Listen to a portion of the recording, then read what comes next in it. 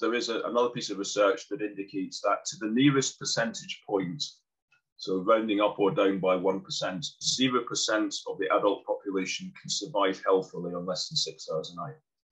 So anyone that suggests they can, statistically, they're almost certainly wrong. I tend to think this is a bit like height, human height. You get some, the range of normal. Somebody can grow to 5'2", somebody else might get to 6'6", but you're not going to get somebody growing to 9'1", and you're not going to get somebody growing to 3'4". That's not within the range of normal.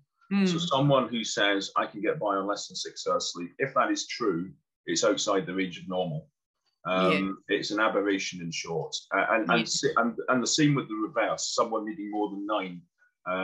Maybe there's a sleep disorder in there somewhere, or there may just be something slightly different about them. But to all intents and purposes, anyone saying I can get by on less than 6, well, you can get by, but it's coming at a cost. It's coming at a cost to your health.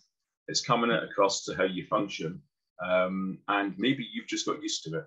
I think there's a grain of truth that some people sleep more easily than others. That is true.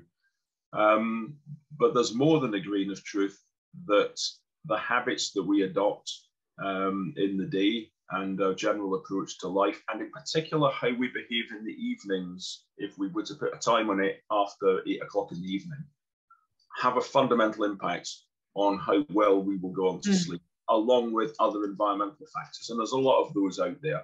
How comfortable our bedroom is, is it dark? We actually need far more dark than we realized. It needs to be dark. Even a neon light alarm clock interferes on some level with the quality of our sleep. So dark means dark. And we are relatively dark deprived now. We live in a very light society. And even whether we have partners who snore or someone else who goes to bed at 3 in the morning, or those things keep you awake as well. So there's other things out there, but a lot of it is about our habits and about what we do that either helps or hinders our ability to sleep.